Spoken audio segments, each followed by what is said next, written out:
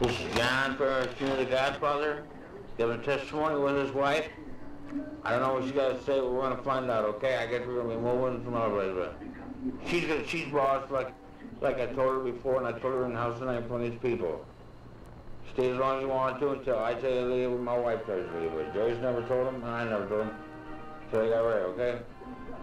Joyce got something to say then. You should identify herself.